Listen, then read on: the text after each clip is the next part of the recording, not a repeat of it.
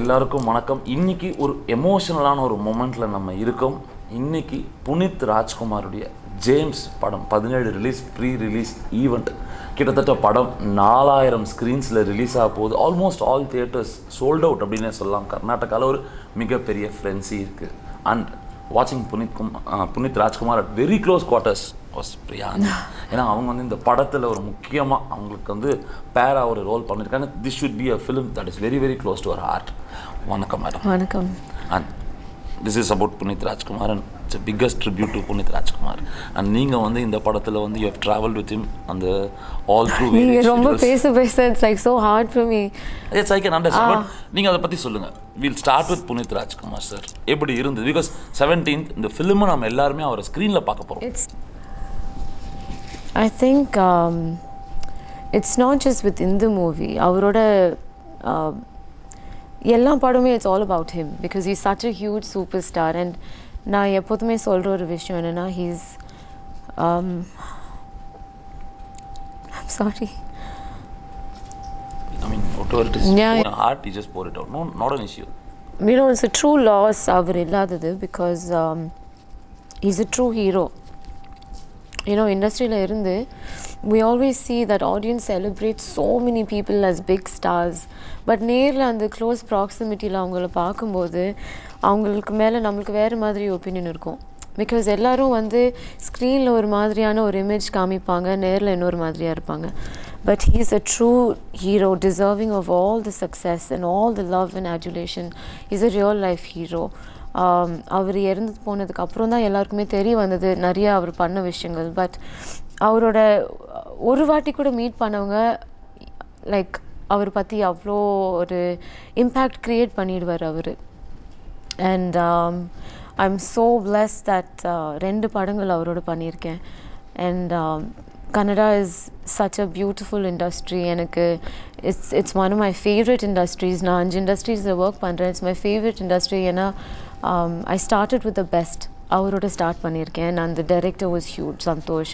The production was huge.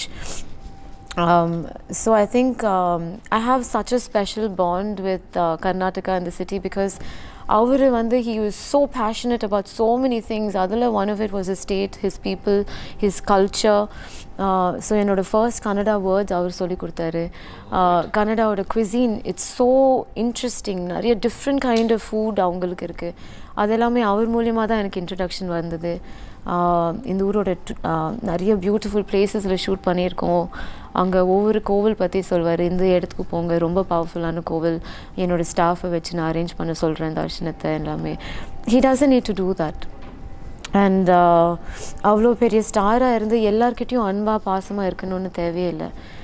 ஒரு வாட்டி கூட நான் செட்டில் இப்போ நம்ம சேர்ந்து உட்காரும்போது I think we become such a culture who is obsessed with our phones and social media. இது எல்லாமே ஒரு வாட்டி கூட நம்ம பேசும்போது ஃபோன் எடுத்து நான் அவரை நோண்டி பார்த்ததே இல்லை. இப்போ நம்ம பேசுகிறோன்னா நம்மளோட மட்டும்தான் பேசுவார். So he gives every one that time. He makes every one be seen. So it's such a huge loss and it's such a weird thing. இது வந்து it is going to be such a celebration for the fans. எனக்கு இந்த ஒரு poster பார்க்கும்போதே it's so difficult and I know the story and நான் ஃபுட்டேஜை கொஞ்சம் பார்த்துருக்கேன். So அது பார்க்காதவங்களுக்கு it's not going to be an easy ride. and ராஜ்குமாரை நாங்கள் பண்ண படம் I've met so many people like தாத்தா பாட்டிங்க கூட லைக் 7 வாட்டி அந்த படத்தை பார்த்துருப்பாங்க.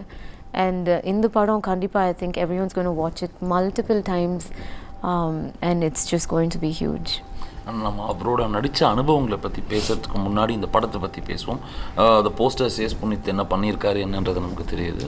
ஸோ பிரியா ஆனந்த் என்ன கேரக்டர் பண்ணுறாங்க? What is our contribution in this story which looks like ஒரு action packed entertainer? It is an action packed entertainer. It's a full and out masala film. The kind of film that everyone loves to watch Appu in. So அவரோட ஃபேன்ஸ்க்கு ஒரு பெரிய ட்ரீட்டாக இருக்கும். It's huge அந்த தியேட்டரில் whistle போட்டு கத்தி dance ஆடி கூத்தாடுற ஒரு எல்லாம் நிறைய ட்விஸ்ட் அண்ட் டர்ன்ஸ் இருக்குது இந்த படத்தில். And my contribution is nothing. நாங்கள் எல்லாருமே R nothing. This is அப்புஸ் film and it's all about him. அவர் இருந்திருந்தாலும் this movie is all about him. இப்போ even more so it's only about him. நான் எந்த character பண்ணியிருக்கேன், நான் வந்து ஒரு சீனில் வந்திருந்தாலும் I would have been very honored and I'm extremely honored to be the heroine in this film. ஒரு சினிமாவை செலிப்ரேட் பண்ணுறது அப்படின்றத தாண்டி ஒரு ஐகானை செலிப்ரேட் பண்ணுறது அப்படின்றது வந்து இட் டசன்ட் ஹேப்பன் ரெகுலர்லி. அதான் புனீத் விஷயத்தில் நம்ம பார்த்தோம்.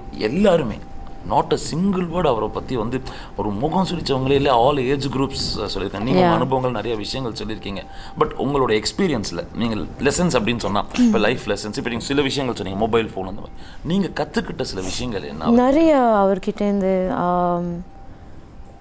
இவ்வளோ ஒரு level of stardom and to still be normal and to still be so sweet and to still connect with the audiences and people and their life experiences, because he's been fortunate from his birth இல்லையா. But ஆனாலும் ஒரு சாதாரண மனிதங்களோட கஷ்டம் அவருக்கு புரியுது. and அது நிறைய பேர்கிட்ட அந்த குவாலிட்டி இருக்காது. நிறைய பேர் கஷ்டப்பட்டு வந்திருப்பாங்க, கொஞ்சம் சக்ஸஸ் வந்ததுக்கப்புறம் அதுவே மறந்துடுவாங்க. But extremely empathetic. அவர்கிட்டேருந்து அவர் பார்த்தீங்கன்னா ஒவ்வொரு அவர் ஹார்ட்லேருந்து சிரிப்பார். So it's like he has that phase that our smile பண்ணும்போது நம்ம திரும்ப ஸ்மைல் பண்ணாமல் இருக்க முடியாது. அது டிவியில் அவரை பார்த்தாலும் இல்லாட்டி நேரில் அவரை பார்த்தாலும் it's just a natural thing that happens in a response. I think the biggest lesson is to live your life, live it to the fullest. அவர் எல்லாத்துலேயுமே வந்து ஹீஸ் லிவ்ட் ஹிஸ் லைஃப். ஃப்ரெண்ட்ஸோடு அவ்வளோ ஒரு ஜாலியாக இருப்பாங்க. நிறைய பேர் ஷூட்டிங்க்கு வந்துகிட்டே இருப்பாங்க, விசிட் பண்ணிகிட்டே இருப்பாங்க. எந்த நாட்டில் நாங்கள் ஷூட் பண்ணாலும், ஆஸ்திரேலியாவில் ஷூட் பண்ணோம் ராஜ்குமாராக்கு, அங்கே ஒவ்வொரு ஊருக்கு போகும்போது அவ்வளோ ஃப்ரெண்ட்ஸ் இருப்பாங்க அவருக்கு. எல்லாரோடையும் ஒரு ரிலேஷன்ஷிப் மெயின்டைன் பண்ணியிருந்தார். இப்போ மீடியானா அவ்வளோ மீடியாவில் ஃப்ரெண்ட்ஸ் அண்ட் ஒரு பர்சனல் கான்டாக்ட் அண்ட் கனெக்ட் இருந்தது, டைரக்ட் கான்டாக்ட், ஒரு பிஆர்ஓ மூலியமாக அந்த மாதிரி எதுவுமே இல்லாமல். ஃபேமிலினா he is such an amazing family man, the best husband, best father, best brother, best son kandipa, and just an amazing person. So I think the biggest lesson is to live your life in the moment, be in the present, and just have fun. Don't take yourself too seriously. I think நம்ம எல்லாருமே we get stuck in our head and stuck in a point. அவரு ஜாலியாக இருந்திருக்காரு. So I learned that from him. இந்த video உங்களுக்கு பிடிச்சிருக்குன்னா like பண்ணுங்க, share பண்ணுங்க, கமெண்ட் பண்ணுங்க, மறக்காம அந்த பெல் ஐக்கன் கிளிக் பண்ணி சப்ஸ்கிரைப் பண்ண மறந்துடாதீங்க. இதே மாதிரி நிறைய இன்ட்ரெஸ்டிங்கான நியூஸோட அடுத்த வீடியோல சந்திப்போம்.